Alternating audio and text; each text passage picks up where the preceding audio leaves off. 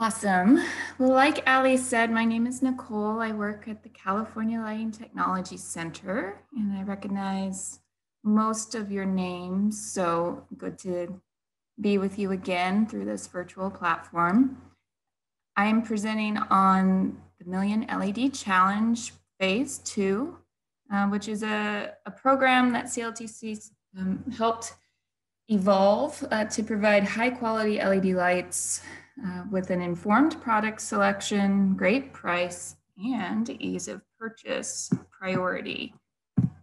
So what exactly is the program? Well, through our contacts at the University of California Office of the President, we were able to collaborate with most of the California public building entities, including the community college system, the CSUs, Department of General Services, so all the state buildings. And then the program is also available to any other organization that's interested.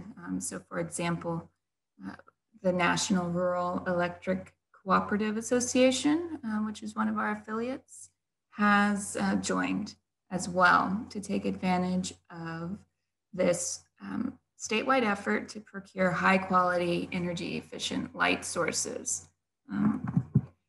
If you're thinking to yourself, this sounds really familiar, that's because you may have heard me speak on this a few years ago.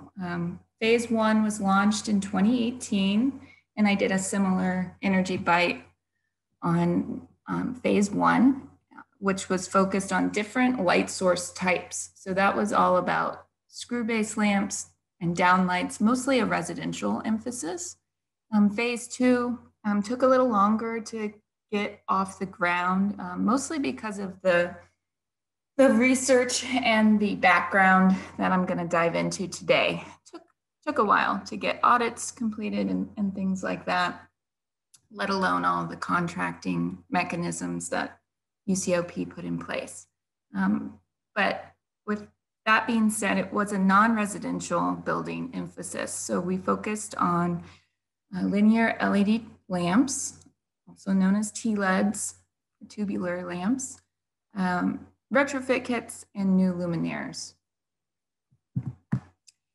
And a lot of this stemmed from these key questions that are up on the screen. You know, why do we need this program? Well, there was pretty big research questions on all of these topics. You know, electrical architecture, light output, system efficacy, dimmability and control, performance aspects like flicker, and then light source quality with respect to distribution and color. And then some more pragmatic issues when you're getting into retrofits, like, will this actually fit in the hole that I need to put it in? So some drivers are different form factors, so that becomes an issue as well. So with funding provided by the California Energy Commission's EPIC program, we were able to work on this list of questions and come up with the answers based on what we found in the lab, as well as some survey work and some auditing that we did in collaboration with the UC system specifically. And the audit was really meant to help us select the form factors that we wanted to include in phase 2. So I already kind of listed off the types of products, but within each of those types, there's different lamp configurations, size configurations. And so by focusing on the items that outlined in yellow, we were able to be sure that we were addressing the majority of the existing lighting stock that's installed today.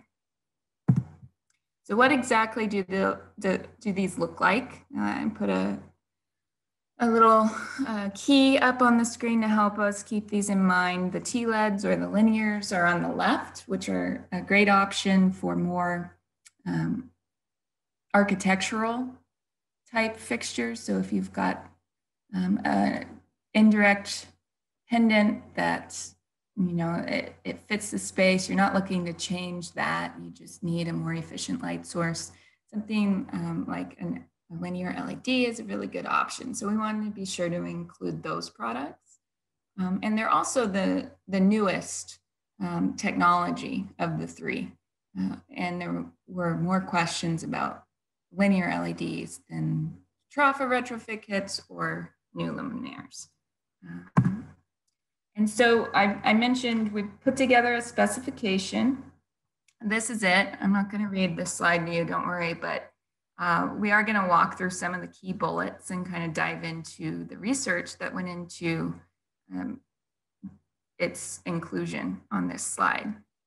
But you can see here that we split it into two categories, mostly because of the similarity between retrofit kits and new fixtures. Those are one category, and then the linear LED lamps or TLEDs get their own category. So the first bullet on the specification was the electrical architecture. So a little bit of background on what that means with respect to linear LED lamps. There are 4 key types today that UL has published definitions for. The diagrams on the right are for type A, B, and C as you go down the page. And we're really looking at wiring configurations plus device location. So type A at the top is really keeping with the same architecture that you would find in a fluorescent system. And you're even able to keep the ballast. So you're literally just taking the fluorescent lamp out and putting the LED lamp in. And it's a little bit more complicated than that, mostly because there's always going to be a list of approved ballasts from the manufacturer that you need to make sure you're pairing it with. Otherwise, there's a whole slew of performance issues that might occur. And so that brings us to type B, and those products were really developed out of those performance concerns from type A. Why don't we just get rid of the ballast? And so in this configuration, the lamp is wired directly to the line voltage, which simplifies it in theory, but there are a couple of issues that came out of those products being used over the last few years that we wanted to address. The first one being thermal considerations. So the life of the LEDs are compromised when you put all of the electrical components inside the tube. So the temperature of the whole tube ends up rising, and then you've got a hotter system, which degrades the LED, and you lose out on some of your hours of life that way. The other major issue was safety, and UL has done a lot of work, ETL has done a lot of work to come up with markings, field markings, to help alleviate the safety concerns. But when you do a retrofit like this, where you're changing a traditionally low voltage point to a high voltage point, there's always going to be safety concerns with maintenance and having a different protocol for those two types of services being addressed. Which brings us to type C, which the heading on this slide is why type C, and that's because this is the type that the MLC program has specified as best in class. And this is for all of the reasons I just dove into. The driver is outside of the lamp system, and it is a dedicated driver that you buy with the LED tube. So all of the performance issues are known through the third-party testing that's required for all of the products that are commercially available today. So there's a lot more confidence in type C products. And the fourth type is a hybrid. So you can combine two of the types into one product. And these are desirable for some retrofit situations. If you wanted to start with a hybrid type AC, for instance, because you had budget to swap out your lamps today, but you didn't have budget to swap out your driver. And then as the existing ballast failed, you could swap that out to the dedicated driver. So that hybrids are also a good solution. There's just far fewer of them on the market. So that is why we went with type C. There's also some considerations that we'll get into on the next slide about the efficiency gains, but I wanted to save that for the next slide. The light output and distribution was selected based on some market assessment work that we did. And really, the takeaway on this slide is we wanted one SKU to rule them all. We don't want you to have 5 or 10 different products on your shelf to go and do maintenance. We just wanted you to be able to grab a tube and a driver and go perform lighting maintenance just like you would on a traditional fluorescent system. So if you're thinking back to the audit, we've got choppers, strips, pendants, wraps, all of these different form factors, and we're looking to find one beam angle and one light output that would deliver the same amount of lighting service as your fluorescent system. And so that's how those numbers were reduced from our lab analysis. This is diving into that efficacy question. This is really focused on type C. So the items in yellow on the right are type C products that meet the 120 lumen per watt minimum. And so, it's definitely feasible. We did this market assessment a few years ago, and there were 5 products at that time. We've got well over 5 products in the MLC program now that have been created since this market assessment. So we're really hoping to use the program as a way to introduce new high quality products into the California market, as well as help specifiers get them into their buildings. The controllability bullets that we included in our specification on the previous slide really dive into 3 main things: dimmability, controllability, and flicker. Dimming is required by the building energy efficiency standards, or Title 24. So that's important to include. If your project triggers code, you're going to want to include that. And I can't see the chat screen, Allie, so if there's a question for me, please feel free to interrupt.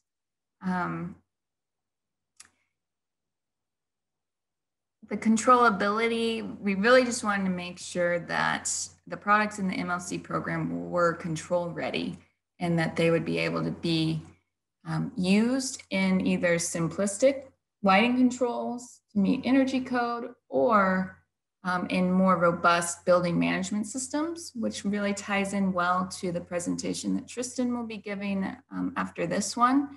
And so the more controllable, dimmable light sources that we have installed statewide, the more deeper savings we can achieve by including them in these more robust control schemes that Tristan will be diving into. And finally, there's some flicker concerns. As you do dim, you want to make sure that the product you're installing is able to perform well throughout that whole dimming range. So we worked hard to make sure that the products in this program do just that. Another issue that we've been working on hard for California's light sources is color quality. And you can see in this photo 2 hands. They both belong to our director, Michael Siminovich, underneath an 80 RF light source and a 90 RF. Now, color is definitely a subjective topic, but in general, major takeaway from a picture like this is that the one on the left is more natural looking. And that's really what we're going for. We want to make sure that the experience in our buildings is as close to the experience you get under natural daylight outside of our buildings for quality of life. So we bumped that up to 90. A lot of the industry is following suit. I think when we started this initiative, maybe 6 or 7 years ago, it was more polarizing, but most of the standards are now citing this higher color quality now. And finally, the last bullet, all else meet the DLC standard minimum criteria. Some of the things we're asking for were difficult at the beginning. It did take us almost a year to get the contracts in place. And so in that time, technology evolved, prices came down, and things got easier to sell. And so that was really great. But for these 5 bullets that are on the screen, we didn't think we needed to ask for anything more than what industry was already doing.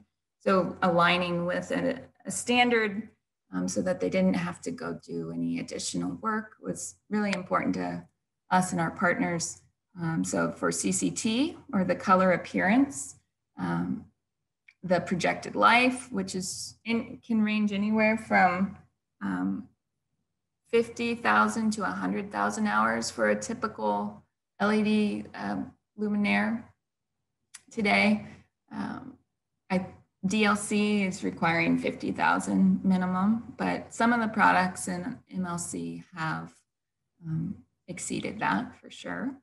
5-year warranty, power factor of 0.9 with a THD limitation on that to align with DLC.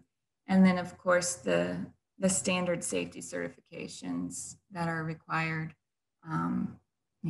statewide, federally, and throughout the electrical code. So all of those things are being met, and in order to approve products, jumping ahead, in order to approve products, we did go through third-party testing to ensure that all of these specification bullets were met. And we were able to contract with 3 different partners to keep the pricing really competitive. And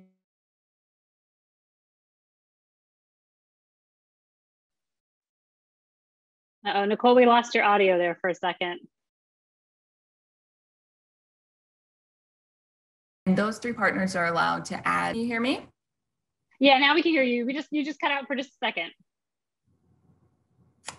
Remind me where I was. Back up about maybe a sentence. Oh, okay. It was like literally 5 or 10 seconds. I was just talking about the approval process and what we did to go through the third-party testing, as well as verify that the products are DLC qualified, and the fact that the 3 vendors that we're working with are able to continue adding products to the program over their 5-year contract. So as technology continues to improve, we'll be able to keep up with it and do a little bit better on the pricing through these contracting mechanisms. So speaking of pricing, I'm not gonna spend too much time on this slide because it's a little overwhelming, but the takeaway is that we did some cost analysis and we compared it to a number of other options, looking at type A, type B, looking at ADCRI. Those are the big questions that we get asked. Why would we go with a more expensive option if we can get the same cost savings? And so we really wanted to dive into this with the pricing from the program being in the far right 2 columns, and compare it to a fluorescent system on the left, and compare it to some other LED options in the middle.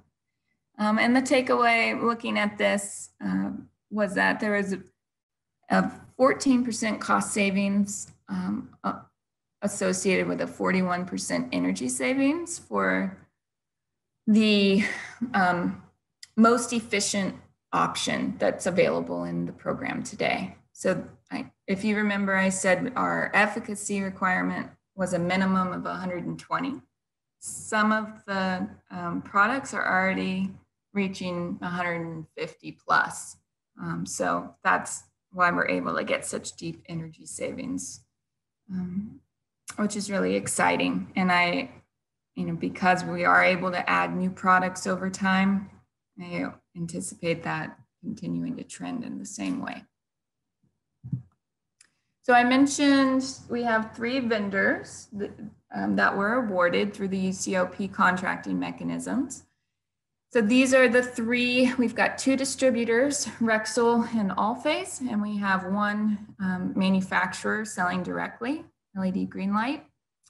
And at this point, Rexel and Allphase are only providing LED lamps, but there are always going to be products in the queue getting that review done that I mentioned. And so the website where we host our approved product list will be updated to reflect when we add more.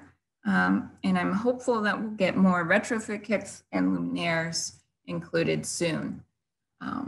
But if you're interested in learning more or making a purchase, I've provided the contact information on the right. So with that, I'm not sure how I'm doing on time, Allie, but I am ready for questions if there's questions. Yeah, great. You're doing great with time. So there was a couple questions from, I think it's Nishant. If you're able to unmute yourself, you're welcome to ask the questions directly. Otherwise, I'm happy to read the questions too. So I'll wait a second and see if you can unmute. Thanks, Alicia. This is Nishant. Yeah. Well, this is just my second time on these meetups. So thanks for organizing. And thanks, Nicole, for connecting with me back in 2017 and giving that connection of Corey Jackson, I believe, who kind of led with the DGS, CLTC, and ESCO partnerships. So just to maybe introduce myself, I work with an ESCO, and I had a comment on Type C linear lighting. So one added benefit that we also found was with these lights is, so Type C lights have the driver separate and the lamp separate, and the lamps kind of have a life which is greater than 50,000, like approaching 100,000. These drivers are the things which fail. And it has helped our clients, purchase minimal component and thus, save money in the process. So that has been helpful. So that guidance from CLTC is like really valuable to us, our organization. So that was one.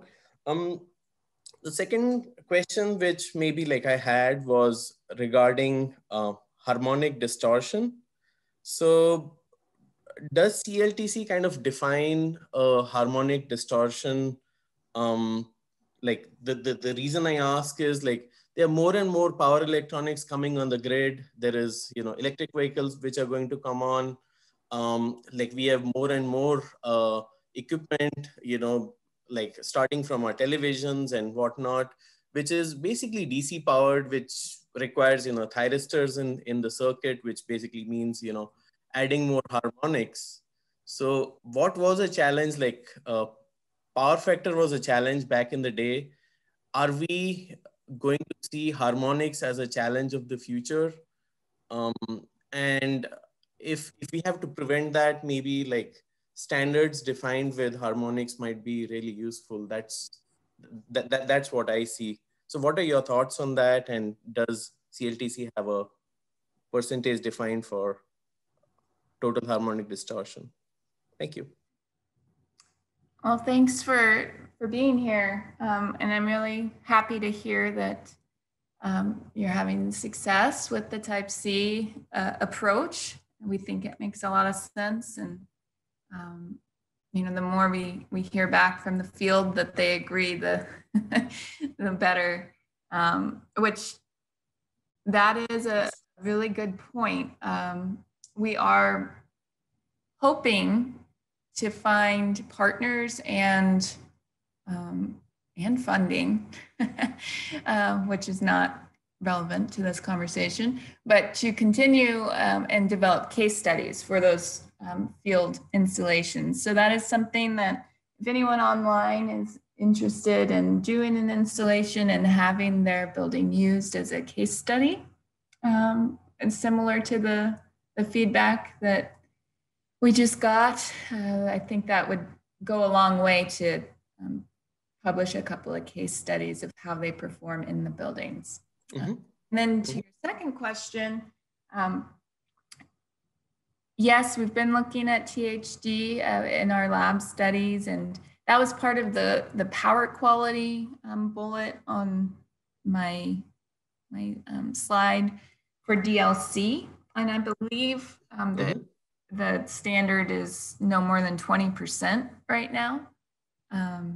But you're absolutely, your concerns are well placed. And I,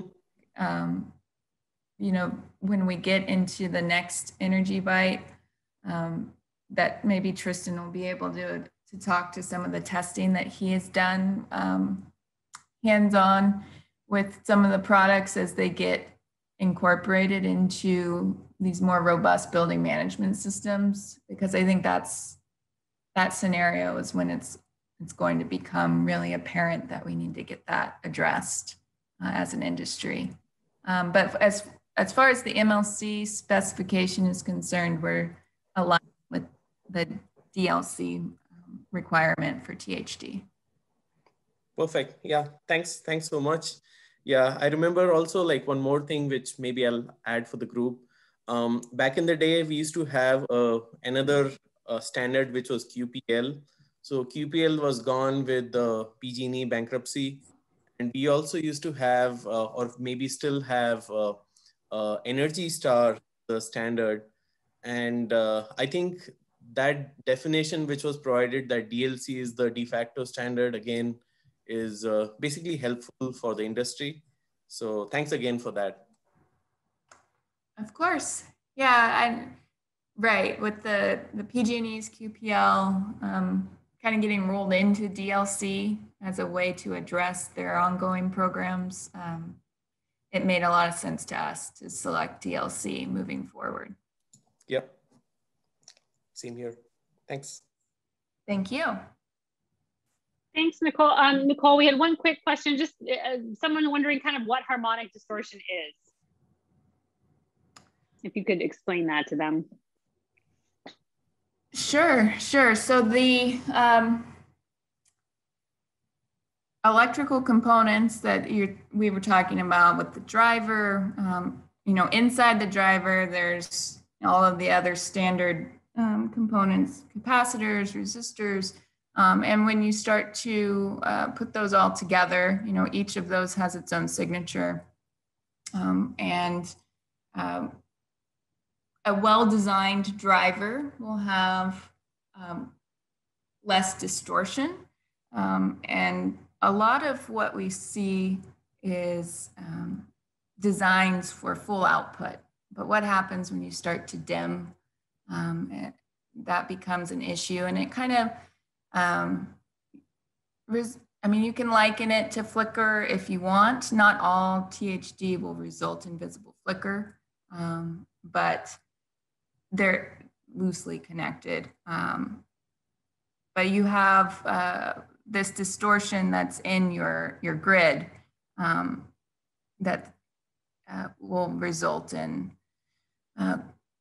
dirty power, I guess, if you've heard of that term. You can think of it that way. Great, thank you. Any other quick questions? We'll move on to Tristan and maybe some additional time for more questions for Nicole at the end if you stick around here. So Tristan, if you want to share your screen, we'll get started. Thanks, Nicole. Thank you.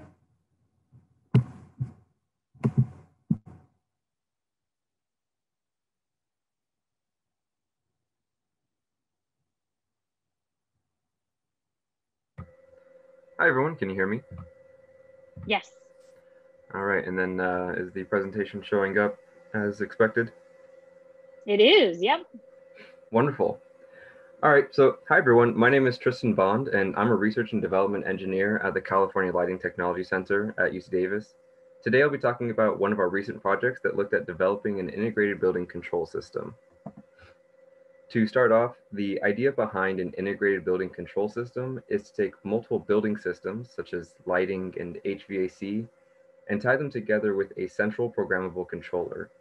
In this configuration, each building system is aware of the operations and data provided by every other building system. Historically, these systems have been separate, but when you tie them together, it's possible to achieve additional energy savings and improve occupant comfort. Integrated building control systems are an exciting step in advancing building automation by using data-driven solutions to improve building-wide efficiency. Here on the diagram, you can see it's pretty busy, but it shows the architecture of a building system. And I think what I just want you to take away from this is that you have a system integrator in the middle, and each of the various colors represents all the different systems of a building, such as lighting, HVAC, dynamic fenestration, including natural ventilation and dynamic shading. And all of them are interconnected through this central device. See that there's something in the chat. Let me, I can't bring it up. So if that's something that someone has a question, definitely let me know and I can stop to ask it or answer it. To go over a quick overview of this project, our goal is to develop, deploy, and evaluate an integrated building control system using only commercially available products and technologies. The project was broken into multiple stages, which started first with a market assessment, which led into lab development, and concluded with a full-scale installation of an integrated building control system in one of the buildings here at UC Davis. While we were able to complete the installation of the system, unfortunately, COVID-19 related changes in occupancy patterns means that analysis related to real-world performance is delayed for the time being. Given that, today I'll be focusing on the lab development section of this project. But hopefully I'll be able to give a similar presentation in the future with actual performance data.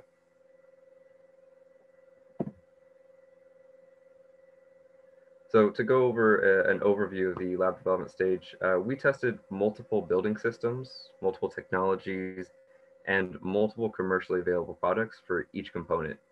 We want to first verify that when it came to integration, there were several viable options.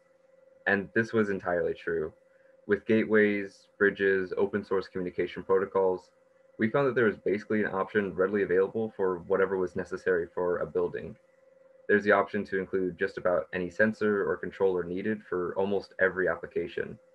Some options come in prepackaged systems, like maybe think of an advanced lighting control system, and others come as standalone product offerings. Beyond this, the central controller that ties these systems together is programmable. And so after picking whichever sensor or controller is best suited for your application, you then have the freedom to also program the system to respond in whichever method you think is best for your application. The importance of this is that an integrated building control system does not have a singular configuration. It shouldn't be thought of as a basic preset system with limited applications. Instead, it is an idea. It is an entirely customizable system that can be made to work with just about any application out there. If a building manager wants their building automation to modify energy usage with forecasted weather data and log that energy usage of the building to see how effective it was, that can be done pretty easily. And the flexibility goes beyond that. As new devices or control methods become accessible, the entire integrated building control system can evolve. So you're never really tied into any one configuration of it. You always have the flexibility to change and adapt. And change is exactly what happened throughout the course of our project. Here you can see a picture of our lab space. As I'm told, these energy bites usually at some point would have a tour of the CLTC facility, and we always have a fun time showing people the sky wall there on the left side. It's very bright. But to discuss the lab, you can see that it has all the building systems that we talked about. But this is just one picture of it. It's changed and evolved over time as we tested additional products and technologies. In our project, we focused on building systems that included lighting, HVAC, and dynamic fenestration, which includes natural ventilation and dynamic shading. You can see that to test these systems, we have a dedicated HVAC unit, but we're also connected to the building's central HVAC, which means that we can have repeatable tests associated with temperature control. In addition, we have the electric lights, and like I mentioned, that wall of lights on the side. The wall of lights, called the sky wall, can be used as a daylight simulator. Each of the lamps are dimmable and individually addressable. So that means that we can recreate various daylighting conditions as needed. It was always kind of interesting to simulate sunrise to sunset multiple times in a singular day. Not only was the lab space useful for verifying that many products and technologies tested were suited for integration, it also allowed us to refine the control algorithms that we also developed. So these control algorithms are hosted in the system integrator, which, as I mentioned, is a programmable controller that ties everything together. This device has multiple names, such as system integrator, building automation system, building energy management system, and so on. You can see here an example, which is the JACE 8000 by Tritium, also known as Vicon. The role of this device is to facilitate communication between all of the integrated building systems. To do this, it needs to be able to communicate over multiple protocols, with some common ones being BACnet, RS-485, and internet protocols such as HTTP or HTTPS. Additionally, the system integrator needs to be programmable so that the building automation can be personalized to the specific needs of the application and also evolve as applications change. The control algorithm that we developed, we break it into multiple smaller algorithms, which I'll get into shortly. It was extremely useful to have the system integrator provide the framework to segment code instead of having to keep track of the entire algorithm in one file. Additionally, the programming interface was graphical, and so it made programming building level logic feel a lot more natural and helped visualize what the program was actually doing. This is to say that the task of programming and commissioning an entire building is much more accessible than I had ever anticipated, which I feel is important to mention that because the barrier for implementing an integrated building-wide control system is much simpler than it might seem. When it comes down to it, you have several commercially available products that are primed for integration. You have a system integrator that has processes that makes commissioning simpler, such as automatic commissioning methods. And the programming is oftentimes able to be described as relatively simple if-else statements. So given all of this, and given that there's significant improvements in energy efficiency and occupant comfort available, I really hope to see integrated building systems become more common as we move forward. So I wanted to talk about the algorithms that we developed, starting with the HVAC algorithm. So to discuss the connections, when controlling an HVAC system, it is possible to have the system integrator directly manage HVAC calls for heating and cooling. You could essentially design it to replace the thermostat if you really wanted. However, it's much more simple, and what we ended up doing was just communicating with a smart thermostat. Here you can see a process flow diagram of the HVAC algorithm. The main idea of this algorithm is to reduce energy use by ensuring that the HVAC is off while a space is unoccupied. The occupancy data that drives this strategy is provided by occupancy sensors from the lighting system. Remember that when it comes to integration, every sensor shares this data with the entire system, which means that the HVAC doesn't need to have any native occupancy sensors for this algorithm to work. This saves on installation costs and unlocks additional energy saving strategies just by allowing these systems to talk. The occupancy-based strategy, the reason why I think it's so useful is that it eliminates the need for managing scheduling. Scheduling is a great approach for ensuring that the HVAC doesn't run at night, but it can't capture the inherent variability of occupancy patterns. So if people leave earlier than the schedule assumes, then you're wasting energy by running the HVAC when no one's in the office. But if they happen to leave later, then they may end up working in an uncomfortable environment, which decreases occupant comfort. Furthermore, if you have holidays, those need to be pre-programmed. And if the entire office is working off-site for a day, then you have another situation where HVAC energy can be wasted. So by using occupancy-based controls, which respond to the conditions of the space rather than assumptions about the space, we can provide a more accurate understanding of when the HVAC should be turned off. That style of occupancy-based HVAC controls has been shown to save energy in multiple studies, but it can be taken even further. So as I mentioned, as systems evolve and new technologies become available, the system can be redesigned to facilitate those strategies.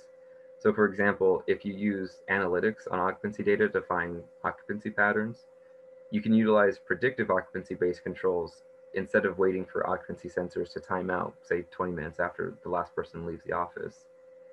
When you can use historical data to predict when people will leave, you can end up turning the HVAC off sooner, which saves more energy and doesn't require any additional hardware.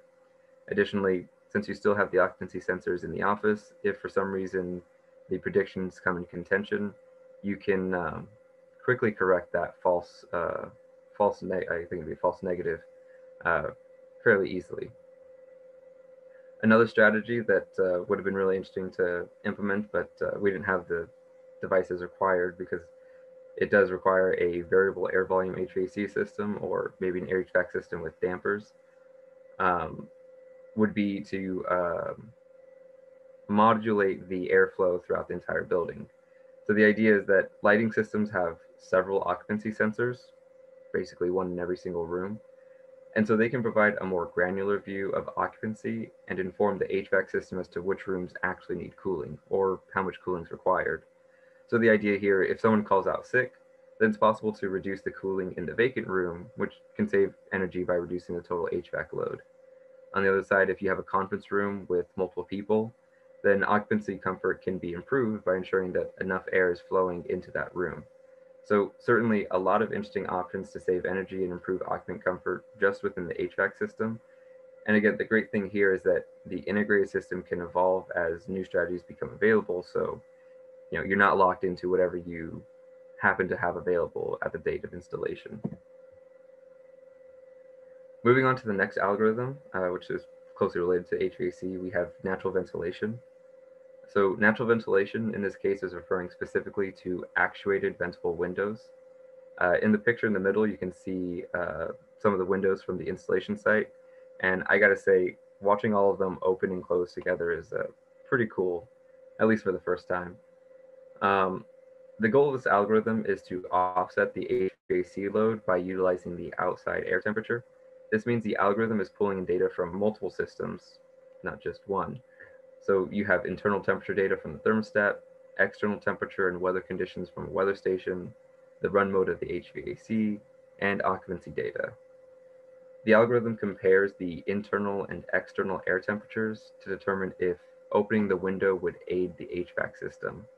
This means that if it's, say, cooler outside than it is inside and the HVAC is trying to cool the space, then the windows can open up to help the cooling process along. This means the HVAC doesn't need to run as long, which saves on energy use. A specific implementation of this algorithm that I really wanted to look into because I find myself doing it just in my home is a pre-cooling strategy. The idea here is that you can utilize the thermal mass of a building by cooling the building at night with fresh air. The goal here is to stave off the need for cooling during the daytime where energy is more expensive. And since you're delaying that need for air conditioning, then you could also reduce the total amount of air conditioning required and save energy that way. This strategy is not too far-fetched. It's already used in load shifting models. But in these models, the HVAC is what actually cools the building at night, and it does this because energy is generally cheaper at night, with the hopes of not running the HVAC system as much during the day when it's a little bit more expensive. This approach doesn't necessarily reduce energy use, but it could reduce energy costs by shifting the load to cheaper times. But the benefit of natural ventilation is that there's no fans or chillers needed. the cooling happens naturally. And so this approach achieves the same benefits without while using less energy. So it can end up saving a lot more energy that way. In addition to energy savings, there's the occupant comfort side of this algorithm. So in our research, we found that it's important to keep CO2 levels in a space below a threshold.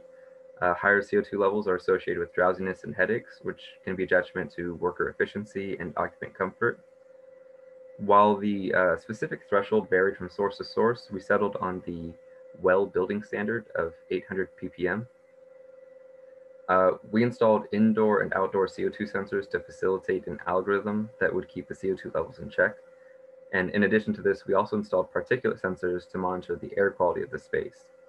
The idea is that if the internal CO2 levels are too high or internal air quality is bad, then the algorithm can utilize natural ventilation or even the HVAC system to increase the fresh air changeover and improve the overall air quality. By ensuring that the internal air quality is in check, we can improve occupant comfort, which can also improve worker efficiency. It's important to note that it's not just enough to consider internal air conditions, though.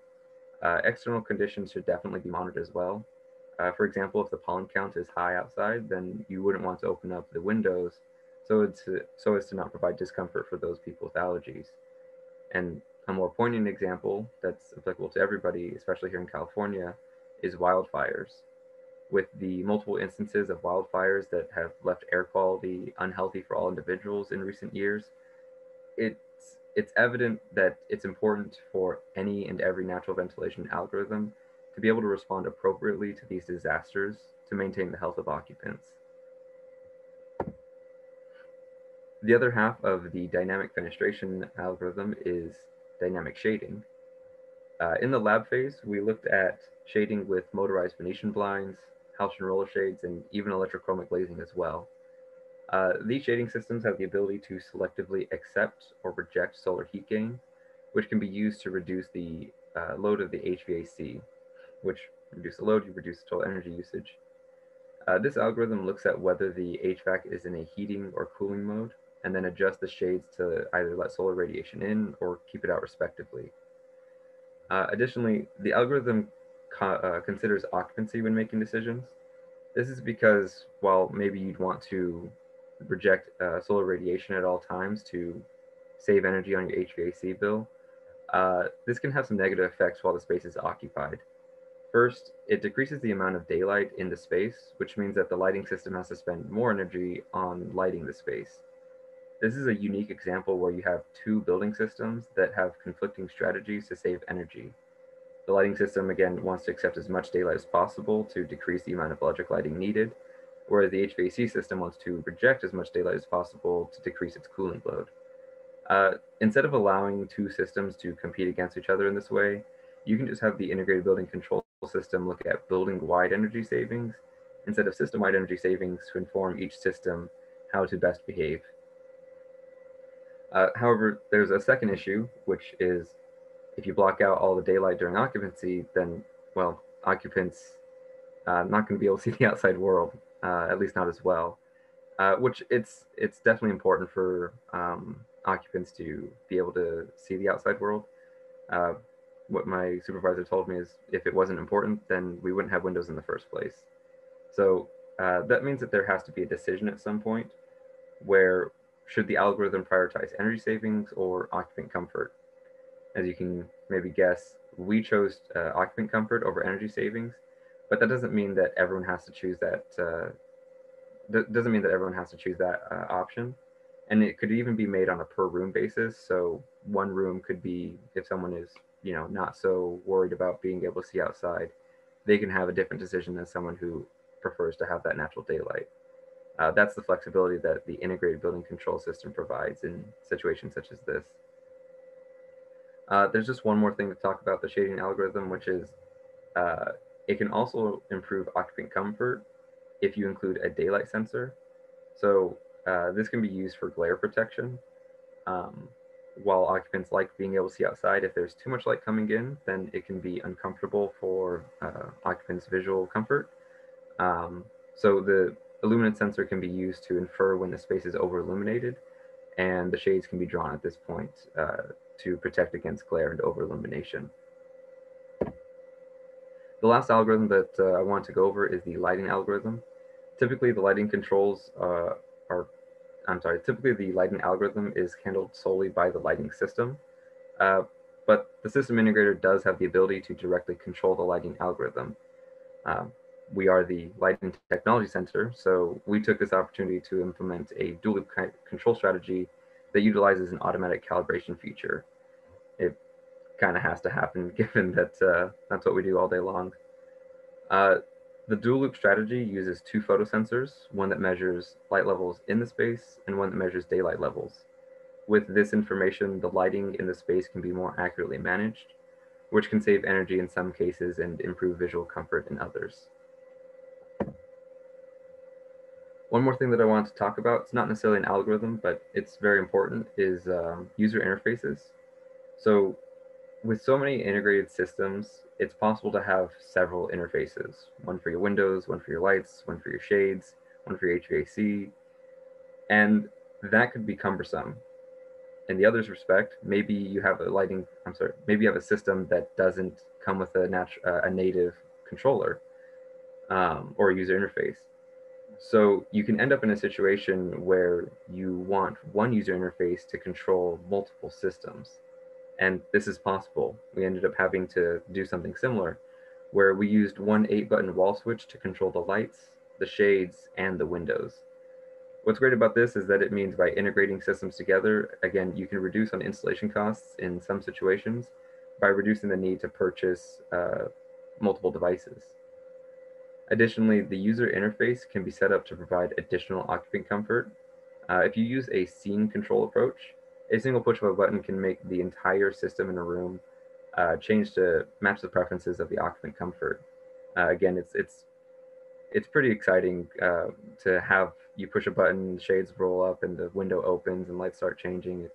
It's a lot going on, and it's really interesting to see. By using this approach, you could simplify the interaction between the occupants and the system, and it gives them the ability to work in an environment that's personalized to their wants and needs.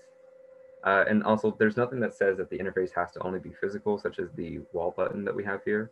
Integrated building control systems make it possible to create web-based interfaces. This can allow occupants to have more granular control. A wall switch has only so many buttons, but you can have easily continuous dimming. You can provide them the ability to open the windows more or less, bring the shades down. So whereas whereas this wall switch maybe only provides binary control, something like this can provide continuous control. And it doesn't stop there. You can also use smartphones.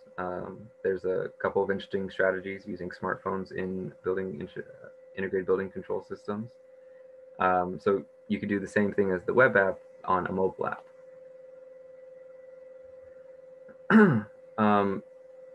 What's really interesting is that when you take the smartphones, you then get a different approach to solve the occupancy sensing issue.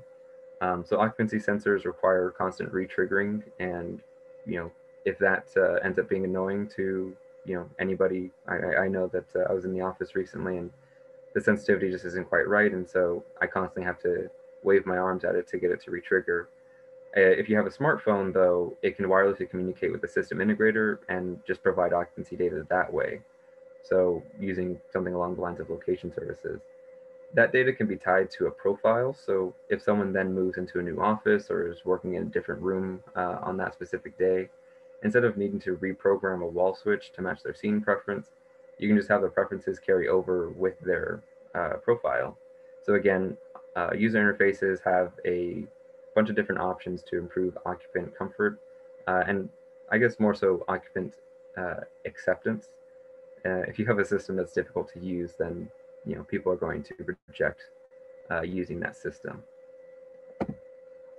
So to wrap this presentation up, we looked at some of the ways that integrated building control systems are able to save energy and how they're customizable to almost every application. You have multiple commercially available products for just about any application that you are interested in. You have a programmable system integrator, so you can apply any control algorithm that you're interested in trying. Additionally, integrated building control systems can save energy and improve occupant comfort. This is accomplished by sharing data between systems, or maybe managing the performance of the systems to account for building-wide energy savings instead of system-wide energy savings. And there's also the idea that you can save on hardware and installation costs by sharing sensors and control devices across systems instead of installing one for each of them. Ultimately, integrated building control systems have tremendous amounts of opportunities. They can evolve, they can be upgraded as new products and strategies become available, which this creates opportunities to devise new solutions to a variety of challenges. So integrated building control systems, again, they're just a very exciting step in the process towards improving building-wide efficiency. And thank you all for listening.